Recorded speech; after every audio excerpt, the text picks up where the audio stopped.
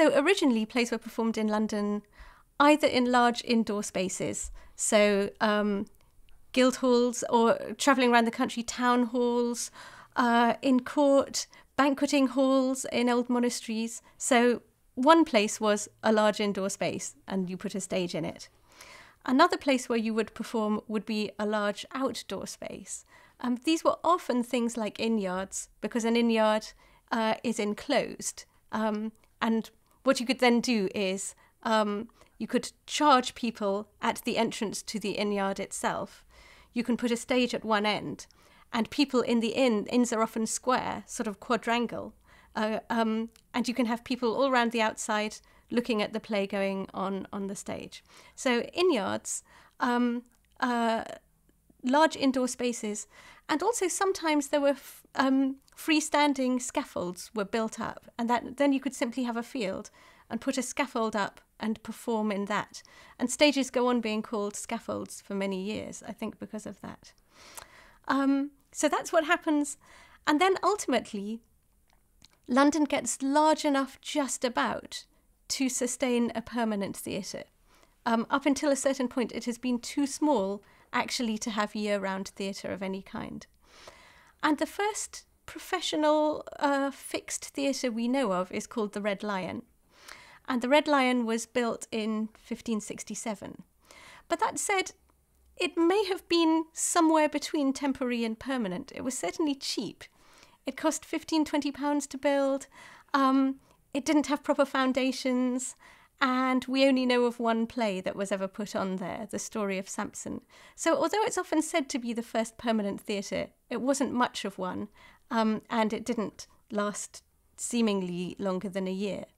So the first real professional theatres were in the 1570s. And in 1576, a round outdoor theatre called The Theatre was built. And maybe at that same time, another round outdoor theatre called Newington Butts was built. And those seem to have been the first theatres. Well, a certain amount of it is guesswork. But let me tell you who built the theatre. So there was a man who was originally a joiner and who then became an actor, and he was called James Burbage. And James Burbage decided, or it seems to have been his decision, to build a round outdoor theatre. So he seems to have arranged for it to be built. The carpentry appears to have been done partly by his brother Robert, and the money was partly provided by his brother-in-law. So it was a family concern, though a contentious one. He ended up cheating his brother-in-law out of a certain amount of money. But it appears to have been his idea to build this round outdoor theatre, and he therefore, in some sense, created professional theatre and what it looked like for early modern London. James Burbage was an actor, so I think for one thing, he was an entrepreneur with an actor's mind, and he must have noticed that London was large enough to sustain a professional theatre, or he must have guessed that it was. Also, laws in London had become much stricter about performing in inns, and basically players were being sent out of London. So he must have thought, well, now is the time then to set up a big permanent theatre just outside the walled city of London, but hovering near a gate. And the theatre is built in Shoreditch, and it's just outside Bishopsgate. And so I think it's that a practical common sense that made him do that. But there are other questions about his theatre. I think one is, why is it that extraordinary round shape? No other buildings in London seem to have had that shape, except perhaps places for bear and animal baiting. So for one thing, it has an animal baiting look. But for another thing, he does call that place the theatre. And the usual name for a playing space is playhouse. So in calling it the theatre, he must in some way be looking to classical amphitheatres. And he must be being sort of pretentious and appealing to people's classical knowledge, whilst also in practical terms appealing to low culture, to people who like animal baiting. And I think there's one other reason maybe why it has that round shape, and that is that entertainment often travelled round in fairgrounds. And in fairgrounds, you would stop and you would put up tents, and performances would happen inside tents. And so also that round shape is reminiscent of a tent. So it manages to be high culture and low culture. And I think that's one reason why he'll have gone for it. And I also think that if you've got a unique, surprising shape, that advertises and promotes itself more than a square building might. As ever with theatre history, we have to get our knowledge from all kinds of different things. What we have are a series of court cases, disputes between the Burbages and with James Burbage and his extended family for money about the theatre. So that tells us a certain amount of practical things about who built it, who financed it, and so forth. We also have a very few maps, and we have a picture we once thought was the theatre, but now we think it's the curtain. But maybe the other tiny theatre in the background is the other one. These theatres were very close. So we've got pictures, we've got court cases, we've got sermons fulminating against the theatre. Now, of course, these are always or nearly always negative. But when they say it's a gorgeous playing place, but, you know, it's gorgeous, but it's not a church. It's for something terrible. But so these also give us a sense of its look, its atmosphere. There are very, very occasional references in letters. There are plays that were put on in those spaces. Those tell us something about the spaces. And then there's modern archaeology and the things we've discovered. And so when you're trying to work out about something like the theatre, you're picking an image, a sentence, a piece of earth, and you're putting it all together and trying to create a picture. So we're always slightly in danger, therefore, of coming up with our own narratives. But nevertheless, there are some certain things, its shape, its dates, its association with prostitution, its gaudiness, that are well attested to. The curtain was built 1 year after the theatre, and it was built in the same vicinity, in the Holywell vicinity, which had been an old monastery. And so you might think, well, it was built to sort of rival the curtain, the theatre. Sorry, you might think that the curtain was built to rival the theatre. If it was not at all successful. It always seems to have been the poorer younger sister. But oddly, they got linked in some way that we can't quite work out. The curtain was built by a man called Lanman. But in 1585, he made an arrangement with James Burbage and Brain, the brother-in-law, that the curtain and theatre would share profits and halve them between them.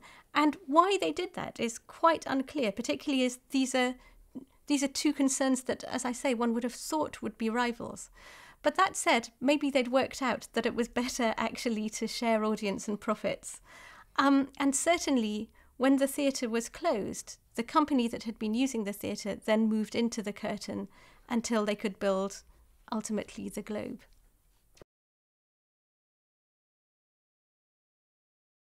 Up until 1594, we don't know that much.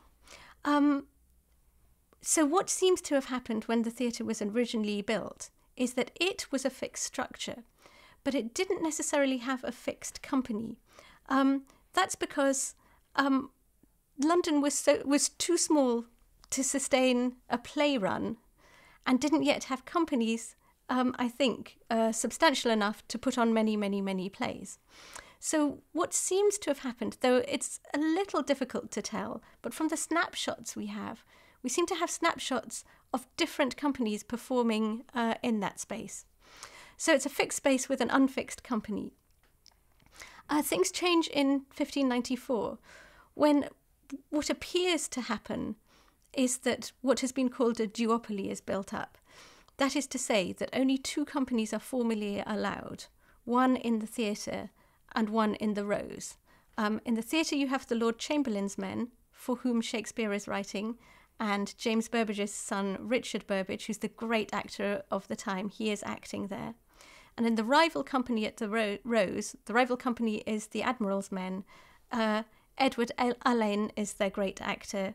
The story is a bit hazy, but at a certain point, those theatres start to have fixed companies. And from that point, and maybe earlier, as I say, it's hard to tell, but at least from that point, plays will have been written for that space. And obviously, people are very interested in Shakespeare in this respect. And one assumes that Shakespeare's plays from 1594, which include plays like Midsummer Night's Dream and Romeo and Juliet, Richard II, one assumes that these plays were written for the theatre. So the process of putting on a play appears to have been something like this. The author would read the play to a selection of actors, not all the actors, but the actors who have shares in the theatrical company, because they are financially responsible for the success of the play. So the author reads the play to the sharers, and the sharers decide whether they want that play or not, and if they want any changes made to it. And assuming they like it and they want it, the play is then divided, written out into actors' parts for each actor. An actor's part is all the lines that actor is going to say, with a cue of the last 1 or 2 or 3 words before each of his speeches. I say his because all actors are male at that time. So each actor would then get their separate actor's part, and they would take that physical part home with them to learn, and they would learn it off by heart. But they would learn it off by heart away from the body of the play or from the other actors. And that was the main rehearsal. What then seems to have happened is that there was no director, but there was a prompter. And the prompter was responsible for practical business of staging. And the prompter would organise generally one collective rehearsal in which he could see that all the actors knew their lines and in which collective things could be practised, like sword fights and songs and dances. And then, all being well, the play would then go into production. If the rehearsal revealed that the play was in an awful state, it would have another rehearsal, but no one wanted lots of rehearsals as they were unpaid, whereas performance was paid. So that is how a play was put on. The profession of acting was regarded with a weird mixture, or maybe the same kind of mixture we have now of praise and disdain combined. So actors, for instance, the actors at the theatre, once they were the Lord Chamberlain's men, they had the patronage of the Lord Chamberlain, and they performed at court at Christmas time and for other celebrations. So in that way, they belong to and socialise with the highest dignitaries. At the same time, it was not a profession that had a guild, so that actually, if you wanted the protection of a guild, you would tend to keep your old guild membership. So when one looks up a lot of actors, one often finds that they are technically joiners or goldsmiths or other things, because acting didn't have a guild. That made it an insecure profession. Also, if you were reliant on payment for seeing a performance, then whenever plague closes the theatres, you are in danger of having no livelihood. So you are rich and poor, you're despised and admired, you hang about at court, but it's just a very, very weird profession in that way. And Shakespeare himself has very mixed feelings about it, and writes a sonnet in which he says that, like the dyer's hand, he's been dyed, coloured, sort of corrupted by his trade. Probably playwriting, but perhaps acting. So Blackfriars was a monastery in London. It was disbanded by Henry VIII. So then you had in London a large area that was known as a liberty. In a liberty, that is to say, it is not bound by London laws. So you can have things like playhouses which you cannot have in the city of London because the mayor doesn't like them. So in the Blackfriars, one bit of the old monastery, the buttery area, was turned into a theatre. This happened in the 1570s, actually, and that was in fact the first Blackfriars theatre. in the 1570s at the same time that the theatre in Newington Butts are being built. James Burbage is involved in what is in fact the second Blackfriars Theatre. What happens is the theatre that he has so successfully run is built on ground that he doesn't own. He owns the theatre. He doesn't own the theatre on which he doesn't own the field on which the theatre stands. The man who owns the field, Giles Allen, decides he won't rent it anymore. So James Burbage now has a successful theatrical company and a successful theatre, but doesn't own the ground on which his theatre is built. So he needs another theatre. And he buys for a huge sum of money a bit of the upper freighter, the upper dining room of the old Blackfriars Monastery, and sets up the second Blackfriars Theatre there. And it is his intention that the company will move from the theatre to that space. But what then happens is the residents of Blackfriars complain and make it impossible for him to move in. And that's when the company have to build the Globe. They have to build another space. They have to rent out Blackfriars and build the Globe. And in the interim period, they move into the Curtain. Burbage dies only knowing that the Blackfriars' plans haven't worked out. So he probably dies worried, particularly as he also hasn't paid very much of the Blackfriars' salary, which is left for his poor sons, Richard and Cuthbert, to do. But in fact, the company moved to the Curtain, which maybe they partly own. They are unhappy there, it seems, and quite possibly Henry V is written for the Curtain, because all its choruses say how small and meagre their stage is, and that's unlikely to be a way in which you triumphantly open a Globe Theatre. So the company moves into the Curtain whilst they start making plans to build the Globe Theatre. And what they do, they haven't got that much money because they've ploughed so much into Blackfriars. So they reuse the old timbers of the theatre. To do this, they go onto the ground that no longer belongs to them. In the night, it seems, they take down their theatre, convey it across the Thames, and rebuild it as the Globe, a process that takes about a year. And what we don't know is whether the Globe was more or less the theatre simply rebuilt, or whether the Globe merely used the timbers that made up the theatre and was a spanking new, fantastically different being. What we do know is, as everyone in London will have known that the Globe was the theatre rebuilt, we can think a little bit about the names of those spaces. It is interesting that the theatre becomes the Globe and that Shakespeare starts writing things like all the world's a stage.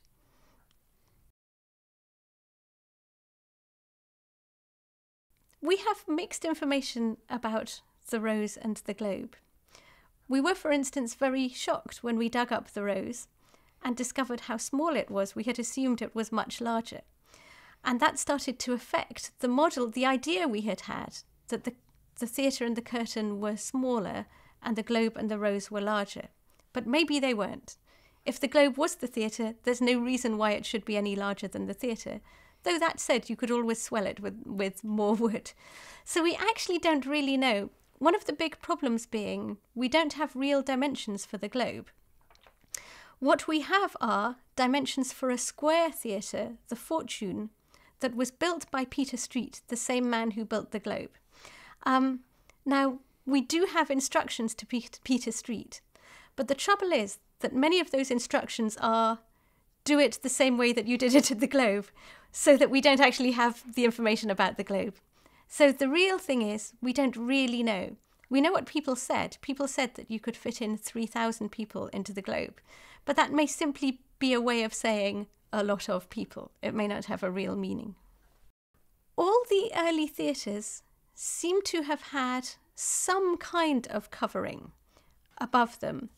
Although the audience would stand outside in the rain, on the stage there was often a little bit of covering.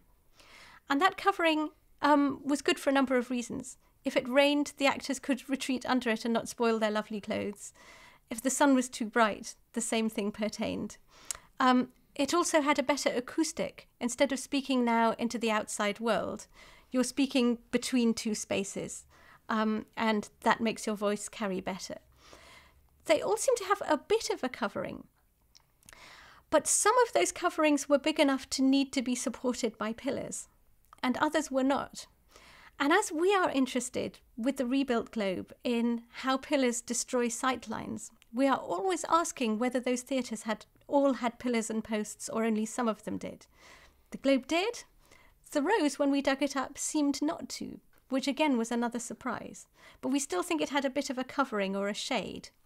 That covering tends to be called the heavens, partly because it's up, and partly because it's painted with stars and signs of the zodiac and heavenly things. And then under the stage, that area tends to be called hell. And that means that actors are always acting in a kind of little metaphorical world. And it is the same metaphorical world. They've probably taken it, in fact, from churches.